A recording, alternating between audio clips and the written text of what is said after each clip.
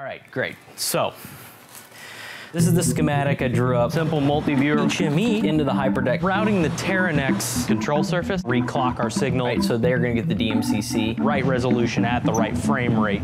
The Teranex 2D that does conversions, wireless return, segmenting the different parts of the workflow. Denser's on top of this cold box. It's outputting 23981. Return line for program going back out. Simultaneously, the iMac's also gonna be networked into the back end of the switcher. Debug them all at once. Hanging in there? I mean, makes me a little nervous. So, wrap it up. Shit, dude, we're just getting started. This is Late Night Cat.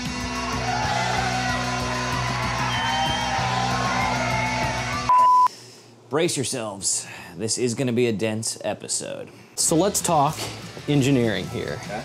This is the schematic I drew up, and it's important to actually take a minute and write these down. You know, I usually do several drafts of them. This is where you really start segmenting the different parts of the workflow. We have a switcher and a mixer, and those are basically where everything centers around, right? So the switcher handles the video and graphics, and the mixer obviously handles the audio. Now you can do it a lot of different ways, but this is the way we're doing it. I've done this enough to learn that it's never gonna be turnkey. I'm not being able to get it into the switcher. So I have to figure out what's wrong. I'm anxious to get in and start loading it in.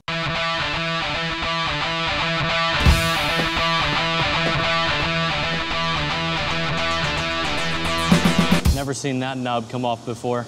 See what happens with that. So we got 7 cables running out of the back of the switcher here. 6 actually for cameras. Run it across the top of the cold box, and we're gonna drop it down over there. We have our Teradek wireless returns.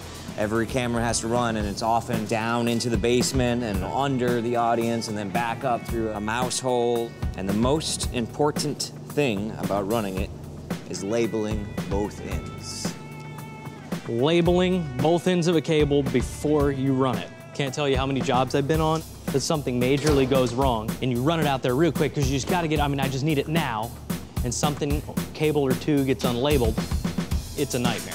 Engineering will never work the first time. It'll always have something wrong. You always gotta debug it, and if you don't know what you did and where it goes, you're screwed. This is actually the most pleasant cable run I've done in a while. So I'm looping out of the monitors over here, right? So they're gonna get the DMCC at lighting, so they can see all the cameras. So this is our mobile kit that I use to direct on the road, but it also is awesome for live events.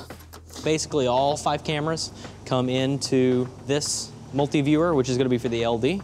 It's got a power conditioner and 3 Blackmagic Smart Duos. And the reason they're so effective is they accept pretty much any frame rate resolution. This switcher is very, very, very temperamental about it. It has to be the right resolution at the right frame rate with the right interlacing.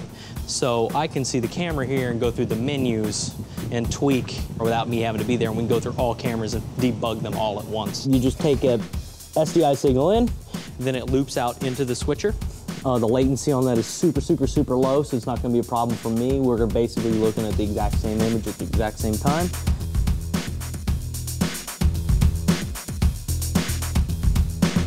All right, getting set up here, dudes. Let's talk cameras. Camera workflow is where it gets pretty complicated in this one. 1080i 5994, which is what I think it should be. Nothing. Why? My rule of thumb is unify at the camera. Pop-up infrastructures, there's too many points of failure, in my opinion, to try and unify it somewhere other than at the camera. All right, so I'm just finishing setting up our ClearComm HME intercom system. So it's kind of like a walkie-talkie, but a lot better. So now let's look at our cameras, and then we're gonna get Palermo down on camera. Check, check, 1, 2. Can you hear me, Chris? Here's the base problem. All the masters for new digital shows, which is what we're targeting, are 4K. So we want to show we can be compliant out of the gate. Is it the frame rate, or is it our resolution isn't what we thought it was? It obviously could be many different things. Your whole pipeline has to be 4K. The cable has to be able to handle it. Your media quadruples in size, obviously. We're trying to record 4K log in the camera and output 1080. I'm not being able to get it into the switcher. What we're opting to do is we're going to switch the show in 1080 HD. Let's try this. 5994i. Let me trace my connection. The big question is camera's output while recording 4K. Let's try 1080p 2398. Still nothing. Okay. But that's the kind of thing that until you get those two pieces of gear in the same place and you test it, you roll and you plug it in and you see it in the frame rate you're expecting, because that's the big one, is frame rate. I set the switcher to be 1080i 5994. The camera was set into 2398. Believed up until this moment that the C300's converted to 5994 on the output, but they may not. So now that we know that's talking to each other, let's try this frame rate in 4K. And I'm gonna change this to 2398, 1080p. So with any luck, that'll show up in camera 2. It does. Great, that's good. Once you get that in and you see it, from there, everything kind of relaxes a little bit. I'm gonna change this resolution from 1920 YCC 4210-bit. I'm gonna change that to 4K. So I'm changing it to 3840 by 2160. With any luck, this will remain. So far, it looks like it has. Let's power cycle it, make sure there are no surprises. Everybody cross your fingers.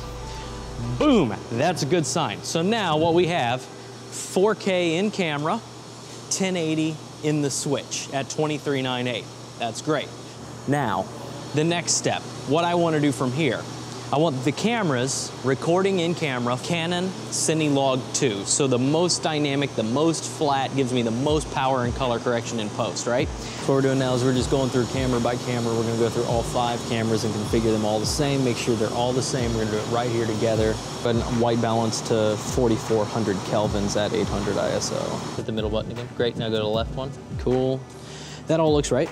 We have to send like a program feed with graphics, like a dirty feed, into the studio, into displays on the trusses that the audience is watching in-house. So we got one return line for program going back out to the monitors on the truss. In the switch, I want a LUT. I want a linear color space at 1080. Output setting or overlays, and I go in, I'm gonna say go down to LUT, activate, on. Boom. So that whenever it displays on the monitors and the stages for the audience, it doesn't look flat and ugly. It looks like a finished picture that has graphics, that has everything. Badass in theory, I just hope it works. So this is what a Teradek looks like in a monitor. What it's telling you here is that you're getting video signal from the receiver or you're getting signal from the receiver. We have an image, the cable's good. We need to figure out the transmission between the Teradek transmitter and receiver. This is most of our infrastructure, believe it or not, for the whole show. This is the ATEM Blackmagic 1ME production switcher. In here is a deck in which we're gonna record the clean feed of the show. This is a router that is going to power our network, like between all the devices, because everything is networked together via Ethernet and talks to each other in the back end. And then this is a Teranex 2D that does conversions. In this case, what we're gonna be doing is running the iMac into the Teranex so it can feed video to us, while simultaneously the iMac's also gonna be networked into the back end of the switcher and be loading graphics as we go to the show.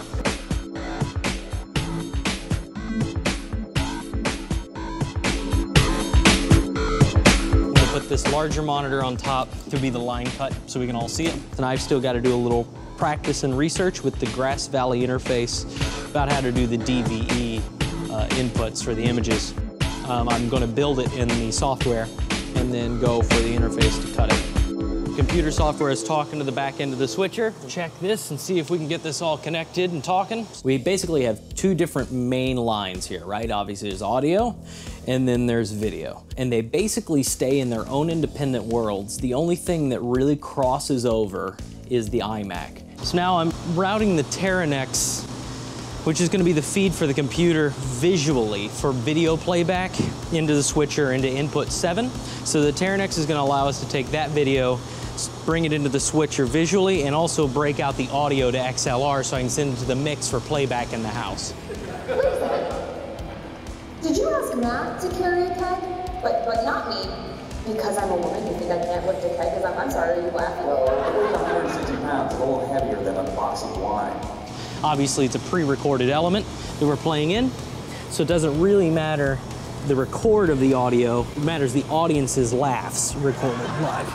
We have 6 different lavalier mics, 3 audience plant mics that are in the truss to get the audience laughs. It's because I do not want to use a laugh track. I want it to be legitimate. I got the video lines run, but made a crucial mistake with my pre-planning. It didn't think ahead to run the XLR at the same time, so now I get to bring the lift back and run a second round of cable. So that's a good lesson. Should have taken an extra second and really made sure I looked over my schematics. I totally just missed the audio path. Thank God for editing, right?